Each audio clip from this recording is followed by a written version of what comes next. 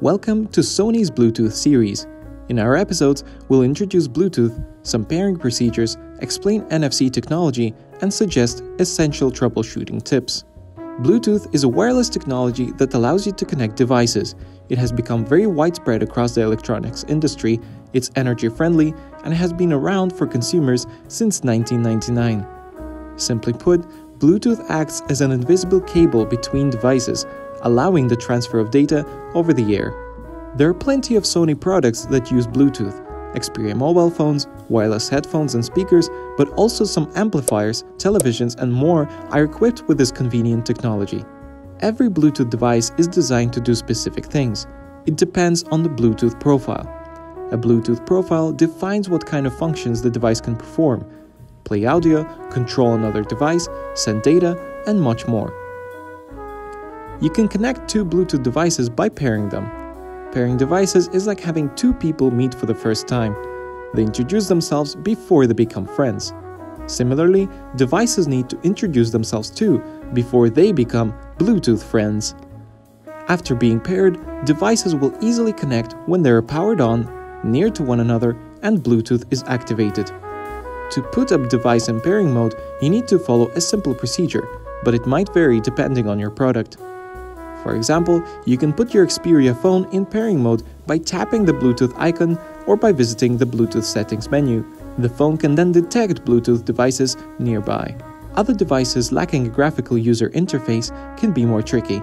For example, many Sony headphones can be set in pairing mode by pressing and holding the power button for over 7 seconds. Once activated, they become detectable to other devices, such as your phone, for a couple of minutes. In a nutshell, pairing procedures might be a bit different depending on your product. Don't worry though, you can check the exact pairing procedure of each Sony product in their help guide or instruction manual. You can consult these on the product page of the Sony support website. Every manual contains a separate section on connectivity and pairing.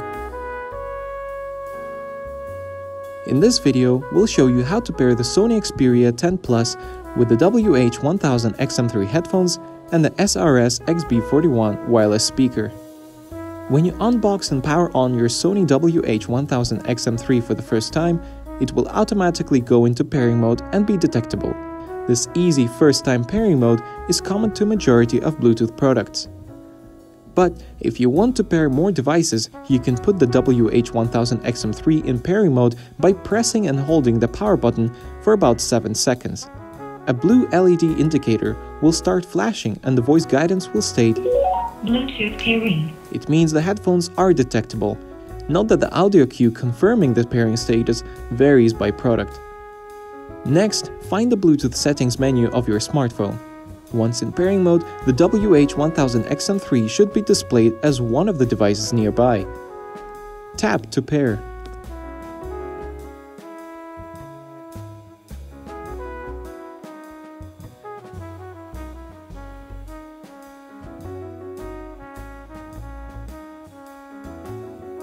Like the headphones, when you unbox and turn on your Sony SRS-XB41 speaker for the first time, it will automatically go into pairing mode and be detectable.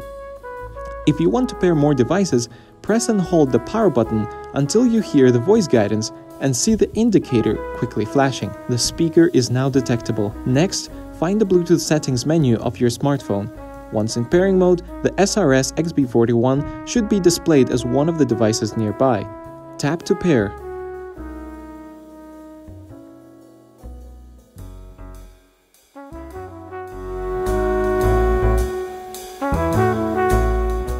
You can also use near-field communication, abbreviated as NFC, to pair your Sony products. We cover this in a separate episode. If you're struggling with Bluetooth pairing, please check out our episode on Bluetooth troubleshooting.